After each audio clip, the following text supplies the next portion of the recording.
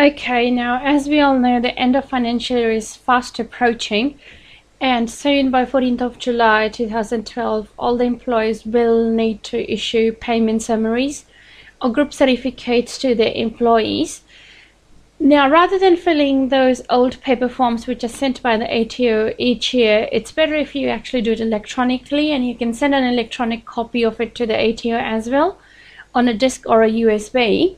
Now, as we all know, MYOB is the most widely used accounting software in Australia by the small business owners. So I'll show you today how to create group certificates in MYOB. Now we go into the payroll command, click on print payment summaries. We go next. Now in this window, you will confirm the company details. So make sure the company name, trading name, address is correct. The contact details, it could be your contact details, your bookkeepers or tax agent's contact details. Basically, the contact details of the person who can provide answers or explanation to ATO if they are having any issues with the payment summaries. Now, before I actually go into this field, I would want to mention that before you actually start creating payment summaries, make sure you have all the right details in your employee card file, such as the right address, the suburb, the postcode, the date of birth, and the TFNs.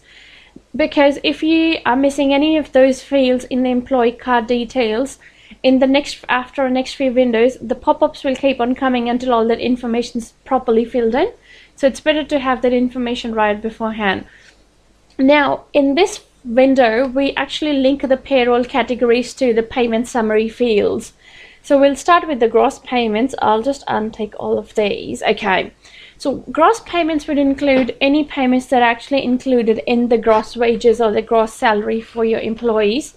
That could include advances. So what you do is you highlight the actual summary field, and then you tick all the categories in here which are actually included in this field.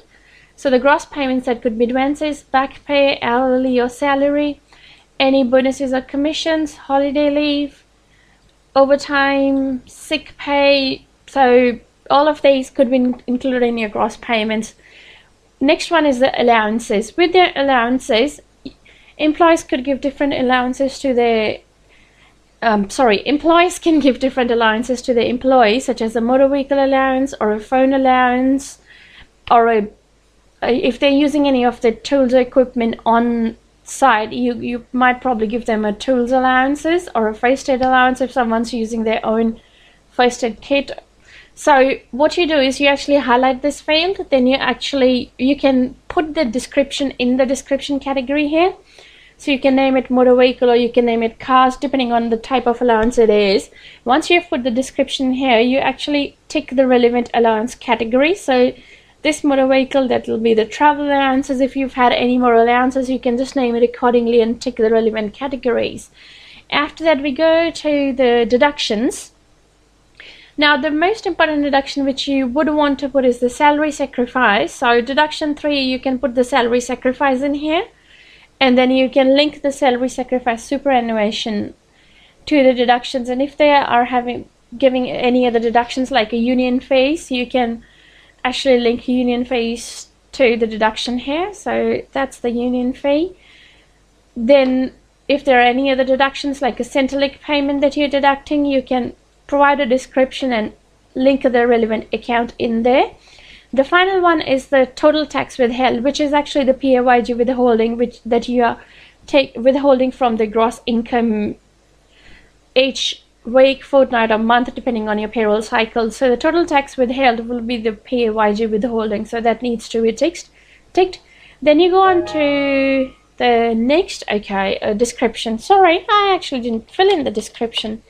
So we fill in the description. So what happened is, so if you haven't put any description but you've actually ticked a relevant category for that particular field, it won't let you go next unless you've put in a description in there. So then you go next.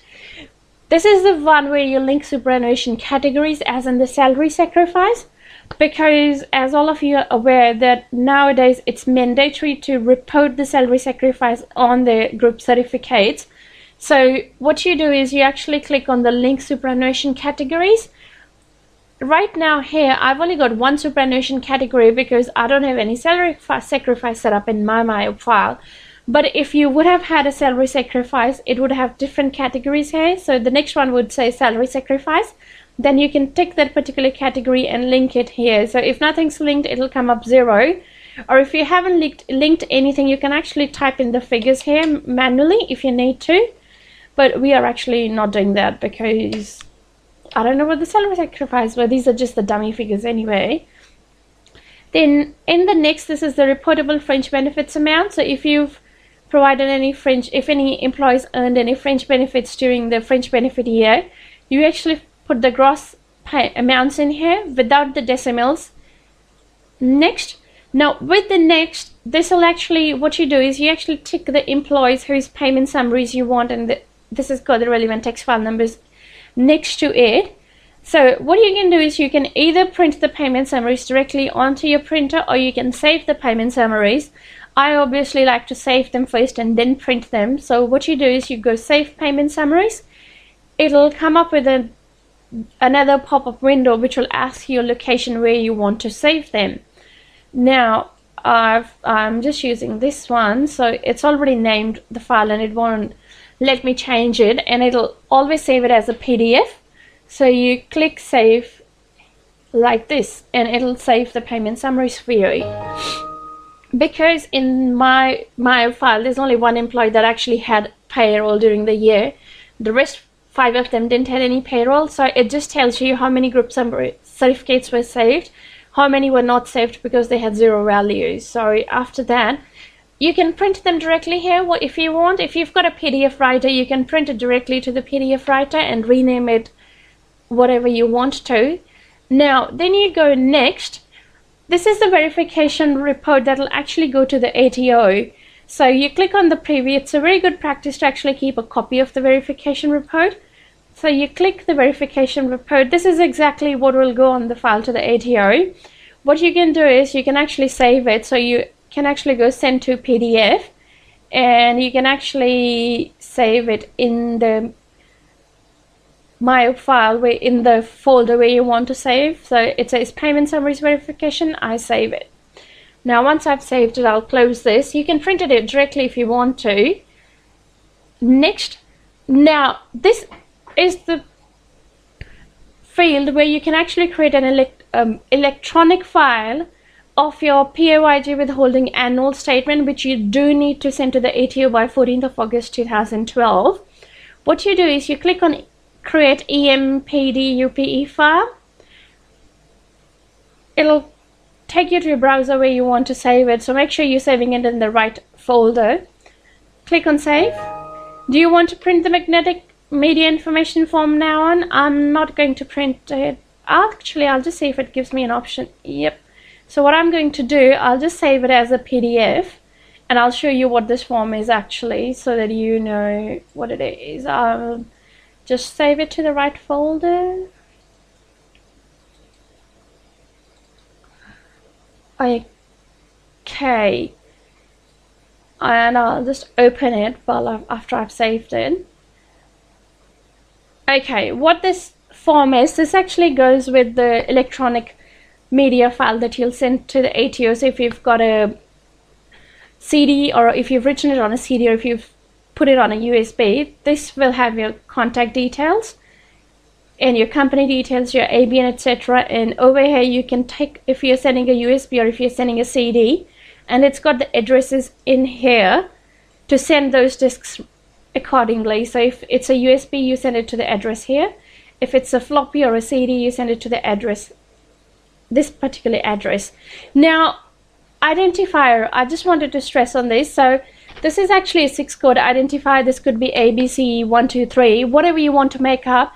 So make sure you've got the right identifier put in here and the same particular identifier on your disk or your USB, just in case if the things do get shuffled, they can actually link the two particular, they can link your form with your actual report. So that's the only identifier. And if you're not able to print it out of MYOB, don't worry, you can get a blank form from the ATO website anyway.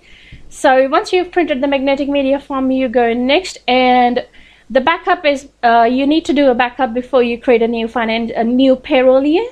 So then you do a backup and that's it. You're pretty much done with your group certificates.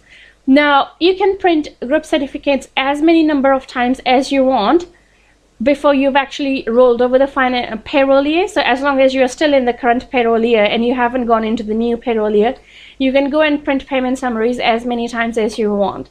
So I hope this has given a bit of an understanding, a bit idea of how to do the payment summaries electronically rather than filling out the manual forms. And this is going to save a lot of time if you've got 10, 15, 20 employees, even 5 employees, 2 employees. You'll save a lot of time because it's all electronic and you've got a copy saved on your actual computer rather than filling the forms and then sending them out. So good luck with the new financial year, and if you guys have any issues, feel free to get in touch on numbers 1300 664 796 HS Bookkeeping Service. Thank you.